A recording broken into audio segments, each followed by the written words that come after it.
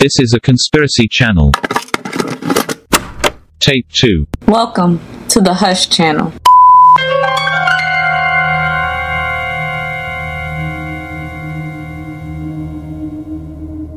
In ancient depictions, indigenous oral traditions throughout Africa, Asia, and Europe, and inside rabbinic Hebrew scripture, Shem, progenitor of the Semitic lineage, had the smallest family, with 300 men making up 14 nations, and was described as being black and handsome, or comely. Yafeth, progenitor of the Yafetic lineage, had 460 men making up 26 nations, and Yafeth was described as being fair-skinned. Cam, who was incorrectly called Ham in the Bible, is the progenitor of the Semitic lineage. His lineage was the largest and was composed at the time of 730 men, making a total of 30 nations, and was described as being as black as a raven. It does not get much darker than a raven, so there is no question about his complexion noted on several accounts. This is not personification. These are literal descriptions. Many people believe that the term Kemites only refers to the indigenous of Egypt. However, the correct story is that Cam's son, Mizraim, named the land of Kemet after Cam. Today it is called Egypt, but the term Kemetic refers to all the lineages of Cam, not just the Kemites of the land of ancient Kemet. In the apocryphal and canonized text, Cam's lineage is noted as being the largest after the flood. His was the largest and most powerful lineage directly following the flood. This steadily continues by large, despite many wars and some losses in the Kemetic diaspora. That is, up until the time that the land of ancient Kemet was colonized by ancient Greece in 350 BC. Ancient Kemet's fall seemingly pulled the battery out of the back of the Kemetic diaspora around the entire world. They all soon began to be aggressively hunted, oppressed, enslaved, killed, colonized, converted, and silenced across 6 continents. The story of Cam is one that is quite fascinating by all accounts. In some texts, Cam's mother is actually Nama. Many have heard of Lilith, but Nama and Lilith were like best friends. Nama was the first woman to seduce the Anunnaki fallen angels. Nama is sometimes listed as Noah's wife, yet many want to believe that this Nama refers to Noah's half-sister. In the book of Lamech of Cain, it states that Lamech, father of Enoch, was from Cain's lineage, not Seth's lineage as the Bible states. And Nama, his daughter, had the mark of the beast, but it was not as noticeable on her as it was the other Canaanites. In this book, Lamech learns to command the Leviathan, attempts to connect to God in the way that the Sephites do, but God ignores him simply because of his lineage. So then he continues to command the Leviathan. His daughter, Nama, is known as the lover of the fallen angels. He ends up telling her to clean up her act by marrying Noah and to never let him know of her past. And because the mark was not apparent on her, this plan worked. However, one of her sons bore the mark of the beast, and that was Cam.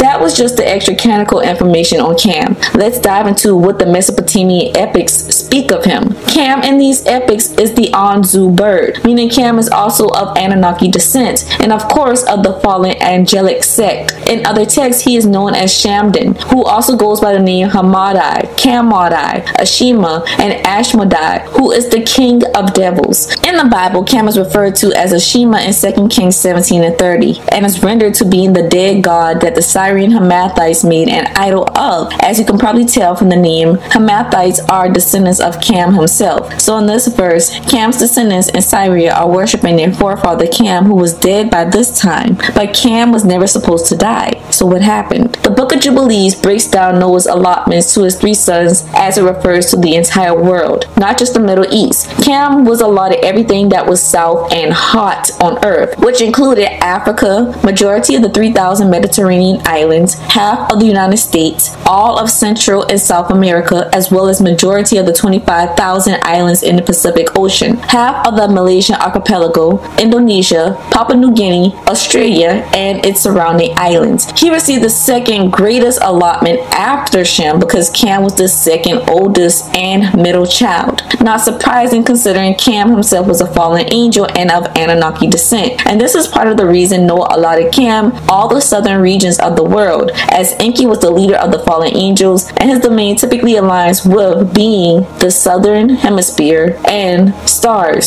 So of course Cam is allotted the region where Enki dwells. In the book of Jasher, we learn that Cam stole the skins of Adam from his father Noah before exiting the ark. Cam would pass these garments down to Cush, who gave them to Nimrod, and Nimrod became the most powerful figure on earth at the time. These skins of Adam are the anointed garments that God gave to Adam and Eve to clothe them before exiling them from the Garden of Eden. These garments were said to give its wearer kingship and mighty power, which is why the Bible states Nimrod became a great hunter, which was the most respected title a man could have in ancient days. It is akin to a modern day person being named the wealthiest, most powerful person in the world. These skins were obviously something special, as these skins represent authority. Deities, heroes, kings, giants, and demons were documented as wearing an ambiguous substance called melum, which covered them in terrifying splendor. The effect that seeing a deity's melum had on a human is described as ni, a word for the physical creeping of the flesh. Both Sumerian and Akkadian languages contain many words to express the sensation of ni, including the word paluthu, meaning fear. The word melanin derives from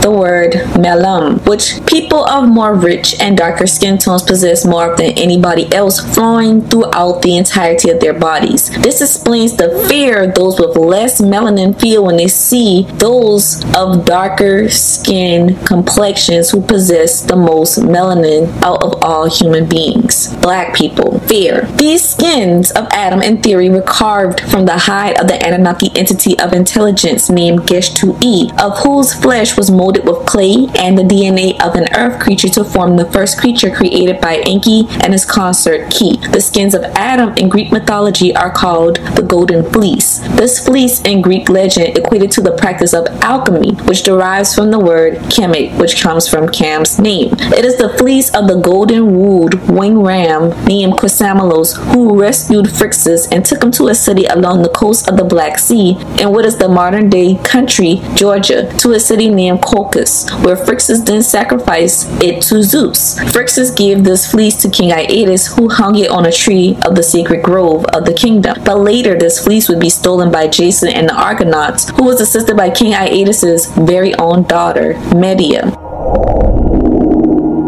According to the Midrash of Bereshit Rabbah 36:3, Shem then is the demon that helps Noah in the vineyard, but threatened Noah that he would hurt Noah if Noah dared to short him his share of the vineyard. Shem then is another byname of Cam. In some rabbinic interpretations, when the Bible said that Cam saw his father naked, the word naked here means to be without the skins of Adam, and rather refers to Cam stealing these skins of Adam from Noah. Cam had no qualms wearing these garments and showing off the garments to Shem and Yafeth. In turn, Shem and Yafeth took a similar garment and placed it over Noah. But Noah knew that these garments were not the anointed skins of Adam, but instead a replica. So obviously, Noah had bit off more than he could chew with the vineyard, and Cam woke up and chose violence and did not make empty on his former threat, and thus he stole the skins of Adam. Then comes the curse of Canaan, which seems disproportionate when you do not understand that this was not a simple case of Cam being immature, but more so Cam just dethroned the clan head, which in this case was Noah. Remember, the skins of Adam grant kingship and authority. Cam basically just stole Noah's crown and the throne, but that is not all that he did. Here are 5 theories associated with what Cam did in addition to stealing the skins of Adam from Noah. Theory 1. Cam or Canaan sodomized Noah. Canaan is included because it is possible that because Cam is the head of Canaan's family, that instead of it being Cam that partook in what happened to Noah, that the Bible simply uses Cam's name instead. And it is also possible that Canaan assisted his father in these acts. Theory 2. Cam or Canaan castrated Noah, which is a continuous theme in ancient mythology between the old gods and the new gods. These narratives probably stem directly from Cam's actions. Theory 3. Cam was sexually involved with Noah's wife, resulting in the conception of Canaan, which explains the attention to detail given to Canaan's lineage in Genesis 9:18, where it states, "And the sons of Noah, that went forth of the ark, were Shem, and Ham, and Japheth. And Ham is the father of Canaan." Again, in the 22nd verse. "And Ham, the father of Canaan, saw the nakedness of his father, and told his 2 brethren without." Why is Cam being Canaan's father mentioned? And on the flip side, is it also possible that Cam is not the son of Noah, but instead an Anunnaki entity, a fallen angel, a demon that survived the great flood and became Noah's son by law, because Cam procreated with Noah's wife? Theory 4. A mixture of two of the prior theories occurred. Theory 5. All of the above occurred, meaning Cam stole the skins of Noah, sodomized Noah, castrated Noah, had an affair with Noah's wife, resulting in the conception of Canaan. That's why Canaan was cursed, explaining why in the book of Jubilees it states that Cam had the nerve to be angry at his father for cursing Canaan. So Cam went and built the first city after the flood and named it after his wife and named it Uruk, which is still known today as the world's oldest city after the flood. If Theory 5 is correct, it was a ritual of emasculation and humiliation used to thoroughly dethrone Noah, and a common age-old act of heirs to prevent their king from producing more heirs while securing their spot to the throne and producing a proper heir in Canaan by impregnating the queen and the queen mother, which at that time was Noah's wife, and basically taking the crown himself by taking the skins of Adam. Nevertheless, all theories further explain this lineage's quick rise to power following the flood as the leaders of the new school.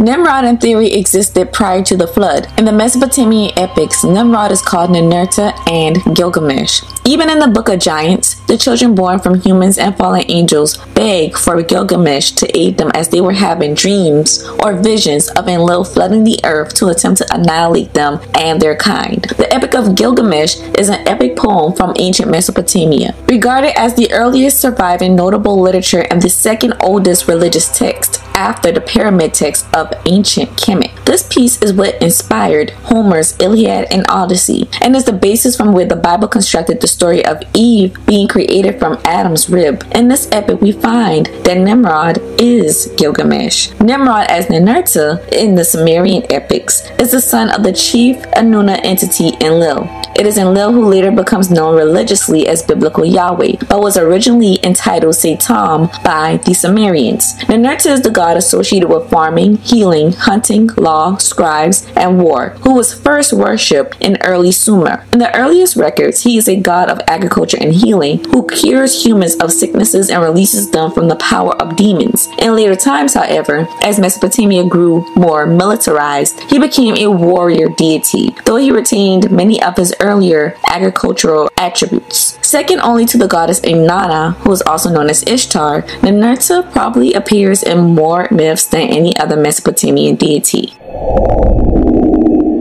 Previously, we discussed how Cam in Mesopotamia was the Anzu, Anunnaki entity. According to the myth of the Anzu, Yahweh, or Enlil, gave Cam the position of being the guardian of his sanctuary. But Cam turned around and betrayed Yahweh and stole the Tablet of Destinies. This is not hard to believe, considering that prior to leaving off the ark, in the book of Jasher, Cam stole the skins of Adam. So there's a consistent trait here of mischief. The Tablet of Destinies was a sacred clay tablet belonging to Yahweh that granted biblical Yahweh and the other Anunnaki their authority and abilities. The Tablet of Destinies is also known as the Book of Life, the Emerald Tablets of Thoth, the Collective Conscious, or the Akashic Records, and the likes. So Cam was essentially on a rampage of stealing what would be considered very powerful weapons of mass destruction, i.e. the Tablet of Destinies and the skins of Adam. By stealing the Book of Life from Enlil, from Yahweh, it caused all the gods to be stripped of their powers. After Cam steals the Book of Life from Yahweh, Yahweh sends 3 gods to defeat Cam, but it does not work. So finally, Enki, aka modern day biblical Satan, proposes that Yahweh sends Nimrod, who is Ninurta in this story. So here we have Cam with the Book of Life versus Nimrod, the mighty hunter, confronts his grandfather Cam and begins to shoot him with arrows. But given that the Book of Life can reverse time,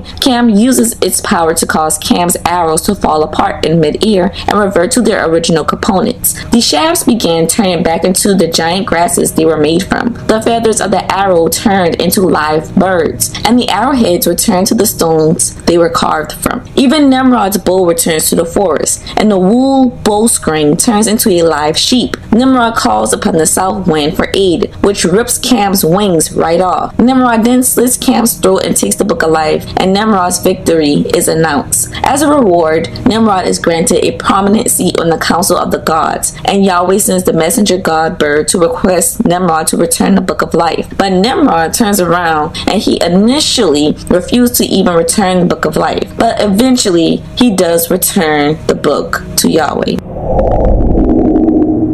In theory, Nimrod was born through Enlil possessing the body of biblical Cush and having sex with Cush's wife through the body of biblical Cush. So essentially, Enlil rapes Cush's wife and consort, who at that time was the supreme fertility goddess and goddess of the earth, Ki, whose other by name is Semiramis, the later wife of Nimrod and the mother of Tammuz, the cherub angel of Valentine's Day. Most would recognize her as the many names and different belief systems that align with that of Mother Earth or Gaia. Ki was a consort to a few of the Anunnaki, so it was no surprise that she had many lovers. However, after a time, Ki no longer sought to be Enlil's lover, so he did devious things to deceive her into having sex with him. The conception of Ninurta is not the first time Enlil rapes Ki. He actually got sent down to the abyss, which is the deep waters of which is modern day hell. Enlil was sent to hell previously for raping Ki. He would shapeshift and trick her by many methods into having sex with him throughout many epics. However, being sent to hell for a time did nothing to stop him. He was not and is not accepting of being rejected in the slightest. Enlil's narcissistic raping god behavior is most notoriously known to the world when the same story is presented in the latter foreign belief system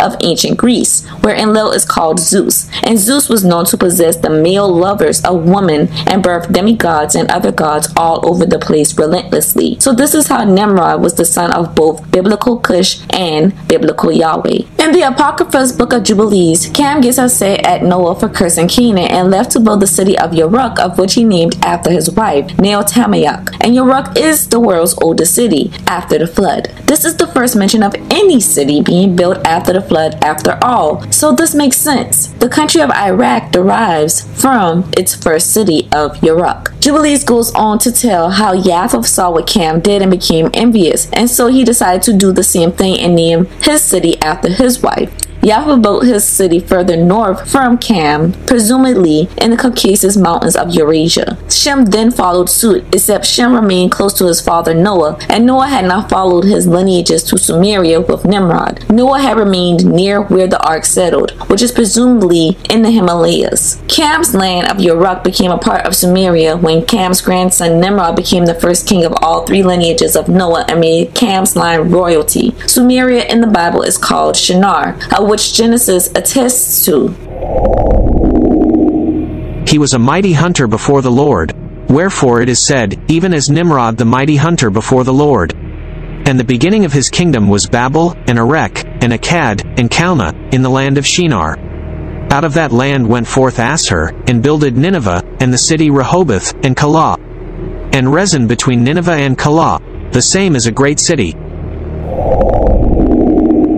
This verse attests to Nimrod being a great hunter, which in those times was like being called the most wealthiest and powerful man. And this verse also lays out the kingdom Nimrod established, although its translation by the time the King James Version came about is a bit off. But still, in this verse, when it refers to Babel, it is referring to Babylon. Erech is Uruk, which Nimrod's grandfather Cam had already settled, which is where that Stargate Nebuchadnezzar II opened and where he actually enslaved the 12 tribes of Israel. Also, in the book of Jasher, Abraham and his brother Haran gets thrown into the same fiery Stargate, but Abraham is the only one who steps out. In this verse, it also refers to Akkad. Akkad becomes the Akkadian Empire. Calneh, which is mentioned in this verse, is a city-state in Sumeria. And as you know, as mentioned before, biblical Shinar is Sumeria. All these lands make up Mesopotamia. Today, Sumeria is known as the first advanced civilization and cradle of civilization after the flood, which contributed most to the way we live and learn today.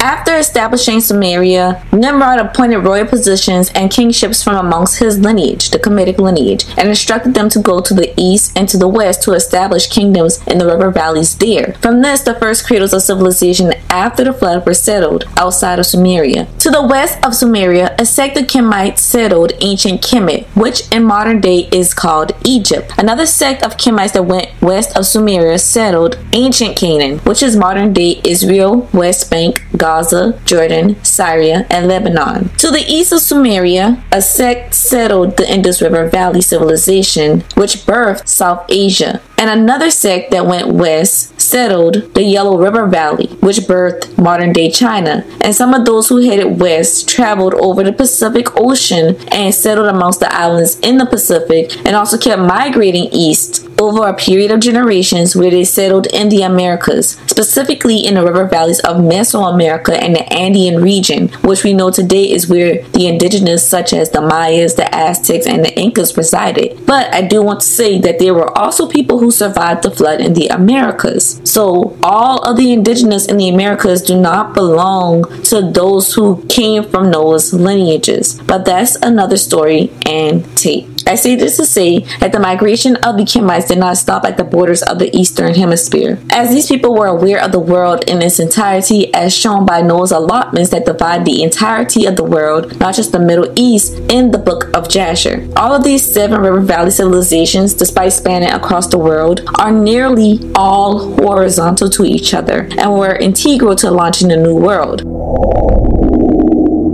Now about the Tower of Babel situation, nobody seems to ask or discuss the important misinformation. What would enrage an entire population of people to build such an immaculate structure that the Apocrypha states was 3 times the height of the Burj Khalifa, the highest building in modern times? These were actual people. They couldn't have all been mentally unsound by the masses, so logically, why would they do such a thing? What would be the point? The people of Sumeria turned Babylon never had a problem worshiping their gods and sacrificing for their gods. No matter how immoral or grotesque of a sacrifice was required, and no matter how many times a day they had to do it, these people did it. So their problem was not following the rules of a god or believing or sacrificing. They were very devoted people in religious terms. So that was not the issue. The issue was that their leader at the time, Nimrod, had a problem with a specific god, and they did not just do what Babylonians typically did and just move on to the next god, which is why they earned the title of being called whores of Babylon. No, they wanted to put hands on this specific god. Why? Nimrod wasn't stupid and going after some fictional creature in the sky, some impenetrable, invincible entity. Nimrod was of Anunnaki descent. He himself was a god. He himself was a giant. What Nimrod does only seems confusing and irrational when you get a small slice of the story. Nimrod did not view God in the same way that we typically do today. He knew the truth. He knew that God, quote unquote, could be touched, although considered fallen and likely having his wings clipped or in some sort of way denied access to the heavens, making him damned to the terrain of the earth without way to the sky. Nimrod orchestrated the construction of a structure like that of the Tower of Babel because he wanted to put pause on Enlil. Nimrod, being the son of Cush and biblical Yahweh, explains him putting in so much effort to actually go to war with God himself by having the Tower of Babel constructed. But was Nimrod a fan of either of his fathers? That's Cush and Enlil. From the myth of the Anzu, we already know that Nimrod slays his grandfather Cam, who was never supposed to die because he was of Anunnaki descent as well. But Nimrod in theory slayed his own father Cush and married his father's wife, Semiramis, in this plot of events, as was not unusual in those times, especially not to the Anunnaki. Who is Semiramis? So Semiramis goes by many names depending on the culture. Let's start with her Mesopotamian name, Ki. Ki is also known as the supreme fertility and birth goddess, the mother of the Anunnaki. She is also called the mother of the earth. She is the mother of the children of Enlil, Enki, and the Anu, who make up the holy trinity of Christianity. Her and Enlil created the plants and animals on earth, and her and Enki created human beings together. She is the entity who Enlil began to trick into sexual intercourse after some time. The entity that Enlil possessed the body of biblical Cush in order to have sex with. After the confusion of tongues and mankind's great migration from Babylon, some things were lost in translation, and Ki's name of course begins to vary per ethnic group, and she also begins to sometimes be featured as two and even more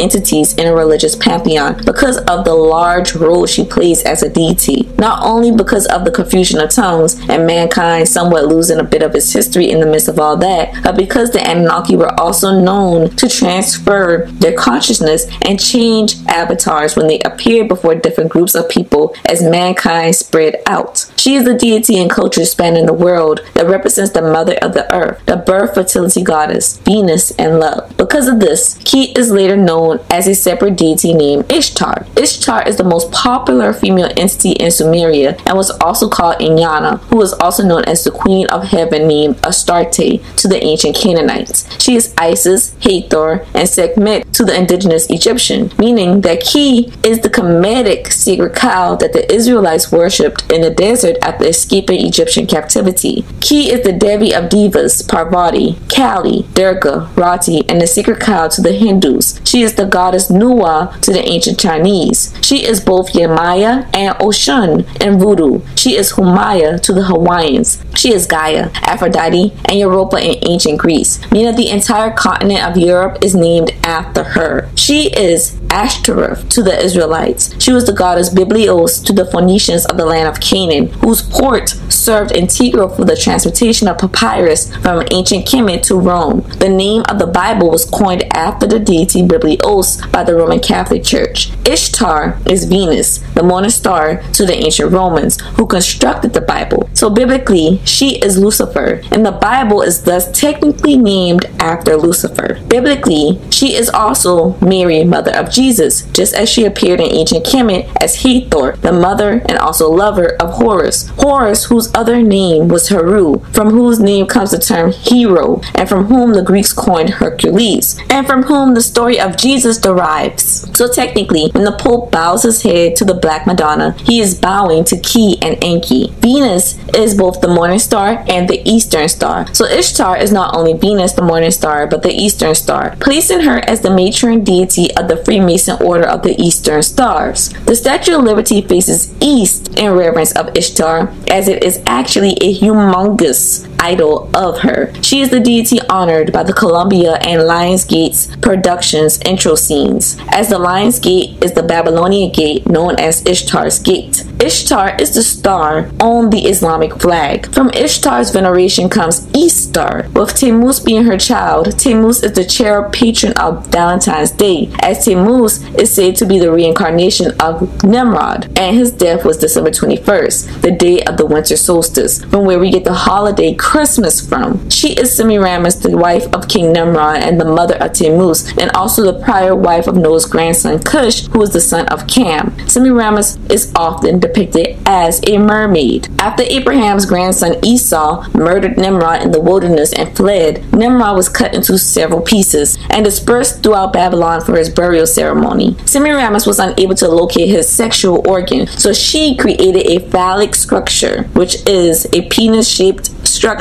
in his remembrance. These structures are called obelisks. You can find one in Washington, D.C. and at the Vatican. But the obelisks, these phallic structures, were initially representations of Nimrod's death and resurrection, as well as Enki, as he is the god of fertility. So the Babylonians would burn a yala or Yule log called the log of the sun. It was burned in the fire to symbolize the death of Nimrod. The next day, the evergreen tree would be decorated with silver and gold. The log that was burned was now alive again as the Tammuz tree. This is the origins of the Christmas tree. For the customs of the people are vain.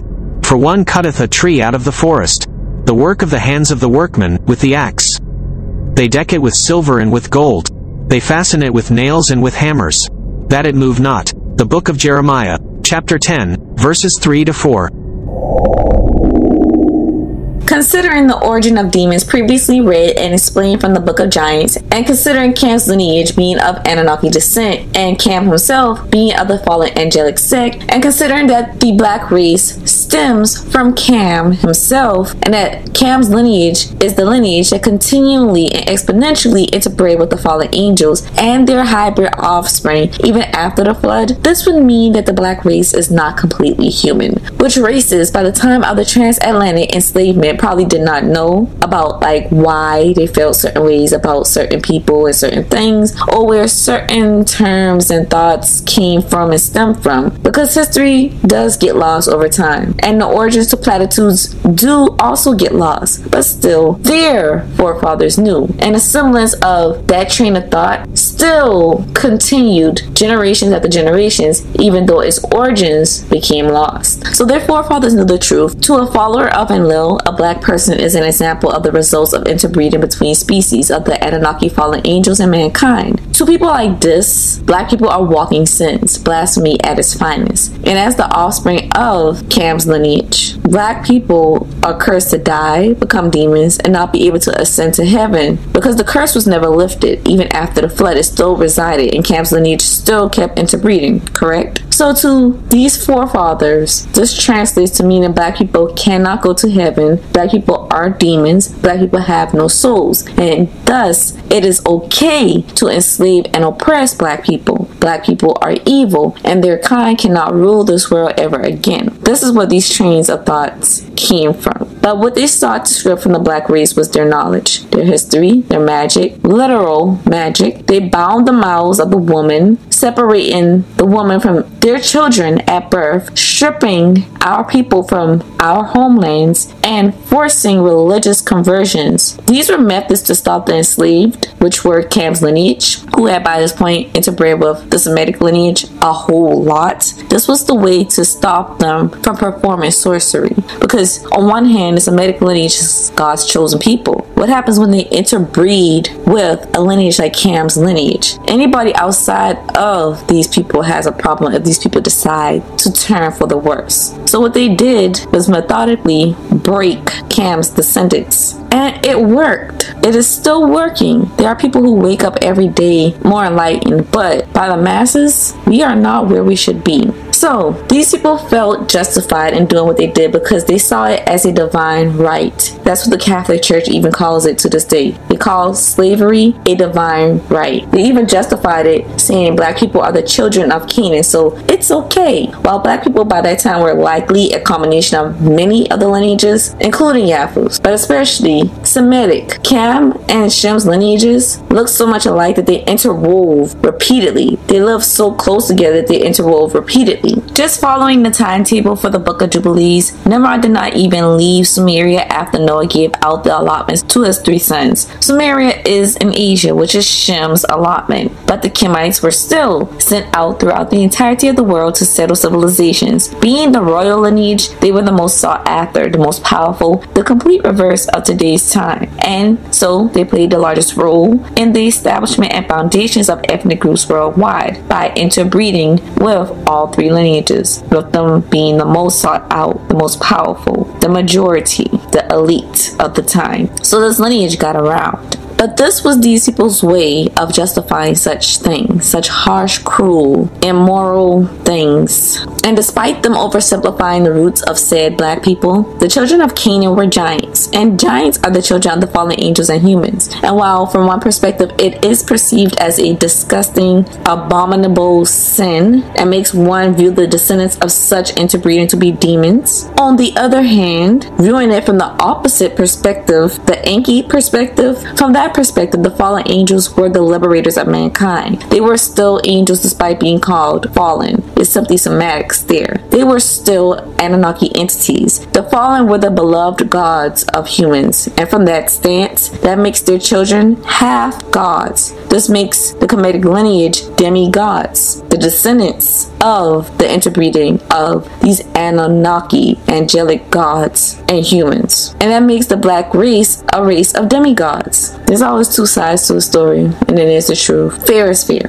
The elite knew then, and they know now. And just like they ate their gods by stealing mummies from Egypt to consume, they ate enslaved black people because they knew, and even if they forgot, the sentiment to destroy the demon race, the gods, the demigods, these sentiments were still engraved in them, but not for nothing. There was a time when these black demigods ruled the earth as is etched in the kingships of stones in Sumeria and Egypt. As after the gods passed kingship down to the earth, the first rulers of such powerful, ancient civilizations were demigods, a time which understandably left a fear for other races, a fear that is encoded into their very DNA. In the prior section, it was discussed about the skins of Adam and how the skins of Adam were coated in a substance called melon, which is the basis for the word melanin, of which people of the darkest hues possess the most of out of all humans, just running through the entirety of their bodies. A substance that is literally worth more than gold on the black market. Ironic. Now, this substance, as we discussed, caused humans to experience fear. Probably the same fear people experience when they see a spirit or demon or something humanoid but not human, like the uncanny valley situations. But it is quite possible that fear is coded into DNA. It is highly possible that fear itself is coded into our junk DNA. Junk DNA makes up 98.5% of our DNA. Junk DNA is basically defined as non-coding DNA that does not provide instructions for making protein. But in layman's term, this is the part of the DNA that scientists are unable to understand, and they do not know why it is there, what it does. They know what it doesn't do and that it does not make protein, but outside of that, they basically have zero idea what it is and why it is there. Meaning scientists in the 21st century basically only understand 1.5% of our DNA, and look at all the information sprouted from the 1.5% that is understood. Now, I do believe that whatever Cam's lineage did to Yafeth and Shem's lineage at the beginning of time after the flood has nothing on what they have turned around and did to Cam's lineage, following its seemingly organized colonization and demise.